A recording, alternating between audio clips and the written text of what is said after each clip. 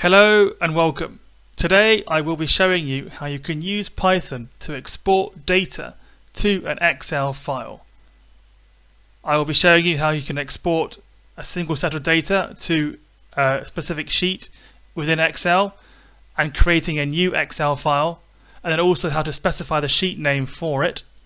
I will also be showing you how you can export multiple datasets into multiple sheets within the same Excel file. And I will also be showing you how you can do little other things here and there, such as replacing blank values with a value and how to specify where you want the exported data to sit within the sheet. So let's get started. The first thing we're going to do is import the pandas module by typing in import pandas and giving it the alias PD this time. So wherever we mention PD, we are calling the pandas module.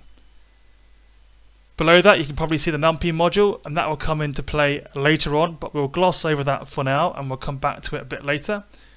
So for now, let's go straight to the next bit after that, which is creating a set of data which we can play with. In this case, I've created a dictionary with a small dictionary with some values in it, and I've given it the variable dataset1. And within this dictionary or this dataset, we've got name, ID, and comment. Names here are Fred, George, Sarah.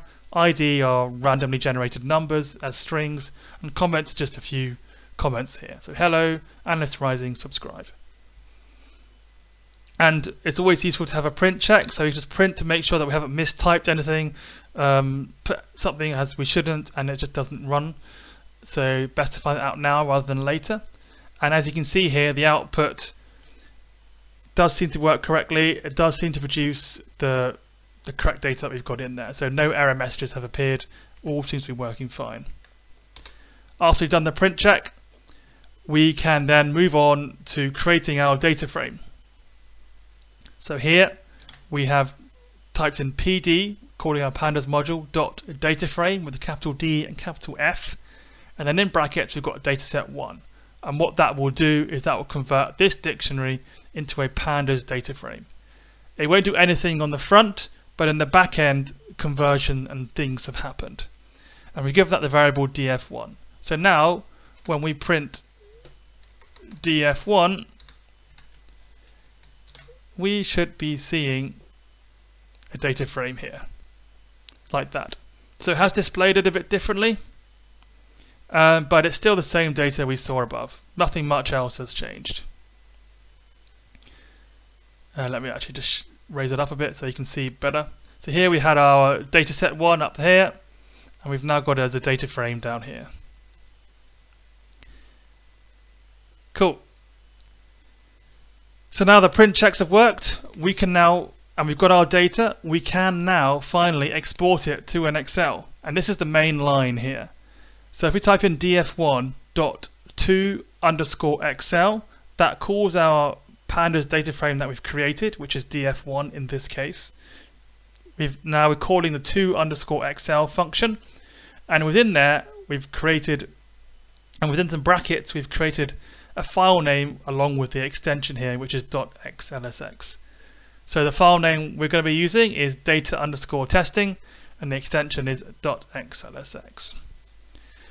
So now what we can do is we can run that, and we should have a new file appearing on the left here.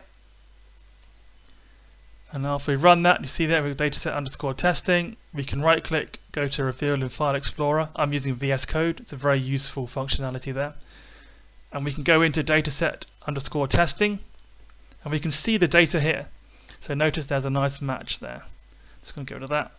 So we have our data here that matches our data here in all cases. Something else I want you to point out is down here we have sheet 1 as our sheet name. And the next thing we're going to do is change that sheet name. So let's just get rid of that, and we can change the sheet name by very simply going into our line where we export it to an Excel, typing comma sheet name, sheet_name equals, and then we can specify sheet name. So this time I'm going to call it dataset1. Save it, rerun it, go into it, open it, and you should see here we have dataset 1 as our dataset here. So that's how we can rename the sheets that we're using within our Excel document using Python. Notice we haven't even touched the Excel document here.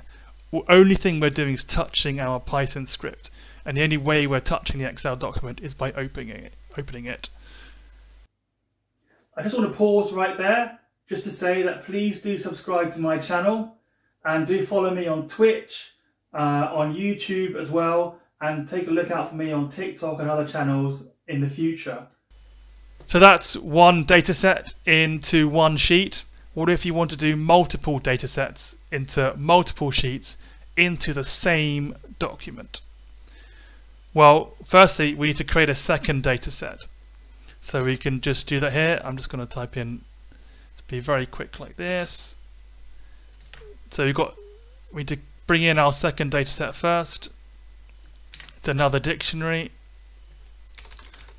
like this. And this time, I've called it dataset 2, and instead of name, ID, comment, we've got country, city, and occurrences. And then country is UK, Australia, Italy, city is London, Sydney, Rome, and occurrences is 523. Could be anything, how many times you've travelled there. But what matters here is you've got a second dataset to play with. And similar to the first dataset, except this time I called it df2 and I've referred it to the second dataset as dataset 2. Nothing much has happened there. But the change now happens down here. So to write things to an Excel, what you have going on in the background is you have something called an Excel writer, and you have sort of like an engine that sort of converts all this data into an Excel document. So there's lots of things happen in the back end in order for it to convert to an Excel document. You can't simply put df2 to Excel here, because what it will do as like a second line, even with a different sheet name, because what it will do is it will read the first line and then export to an Excel. And then it will read the second line, and what the second line will do is overwrite the first line, overwrite this Excel file. So it basically discards that information and writes that information instead. That's why that won't work here. So what you need to do is you need to, in this case, is we've got a with statement, and what we've got here is instead of this line here, we're bringing in an Excel writer here. So with PD, calling a pandas module .excel writer. Here we've got data testing.xlsx. We'll leave our index equals false just for now. And then we put as writer, and then we make sure we get rid of this line here. We put, and then we can put our lines in below. So before we had df.to_excel and then the name of the file and then the sheet name. We can now do df.to_excel, get rid of the file name because we specified it in the with statement. Instead, put in writer and then specify the sheet name. And now we can run it like this, and then we can go into our file here, and notice here we've got two different sheets here at the bottom. We've got dataset 1 and dataset 2. Cool. So that's how you write to multiple datasets into the same file, and you can keep going with this. So this is very scalable. You can do df3, df4, df5. Okay, and so right, cool. Forth. So imagine you had lots of data above. We're going to go back to our single dataset. All sort of funneling. Bear with me for a second. We're just going to hash out this df so that it works out the second dataset. Bring it back to how it was before. Doing our df1 like this. Specifying the sheet name. Dataset underscore testing dot xlsx. Make sure you put in the extension name. That is very important. Cool. and then we can delete this. Cool, like that. So now we've gone back, we've reversed it. We can get rid of this data set here, and we've gone back to having just our one data set that we're working with. And then one thing I want to show you very quickly is if we bring in a third data set like this, we're going to replace it now with data set 1. Cool. And we're also going to bring in our numpy module here, import numpy as np, and we're now going to refer this to a dataset 3 because this is called dataset 3. It's the same within the data, city, country, occurrences, but this time what I've done is I have got some blanks here. So we've got np, nan, np, nan here with our strings and with our numbers here, and we are going to run this. So that ran pretty well, but what you will see is there's some missing information. So if we open it, you'll see here there's nan here because we put nan as a string, and there's also missing information here. So I just want to show you these two different use cases here. So you see that nan, and we've got just blank here. So what we can do now is, firstly, let me just do one thing before we go into error corrections, is if we can specify where we want the output to start, because notice they all started in the top left every time we exported it, and you may not want it to start in the top left. So what we can do here is we can specify the starting row and the starting column of the export. So the starting is the start of the top left cell of the dataset within the Excel document. So here we're going to start on row 2, and we're going to start on column 2. So if we run this like so, we go reveal in File Explorer again, go to here, we can see here that it started a bit in. Before it started up here, now it's starting in here. Nice. Okay, so now we specify the starting position and an ending position. Remember, the positions start at 0, not at 1. So you may see it as 3 in, but it's 0, 1, 2, not just 1, 2.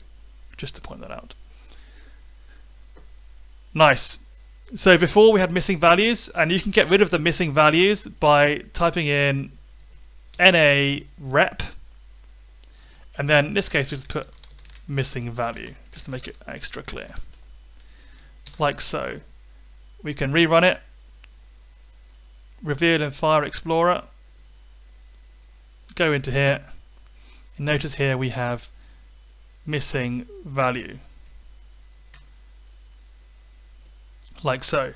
One thing I do want to point out, and I deliberately did this, is that the nan here that we had in our second column stayed as nan because you put that as a string. It wasn't blank. So this NA rep helps with blank values. It doesn't help with funny values or odd values that you probably would want to exclude as well. And you'd have to find other ways to manage that, and there definitely are many other ways to do that. So that's it for this tutorial on exporting to Excel. I've shown you how you can use one dataset to export to Excel, how you can export multiple datasets as multiple sheets into the same Excel document, and I've also showed you how to complete and fill in blank values, and so you don't have to start the export in the top left every time. I hope you've enjoyed it. Please do like, subscribe, and share to anyone who you feel may benefit from this, and I'll catch you in the next tutorial. Thanks very much for watching.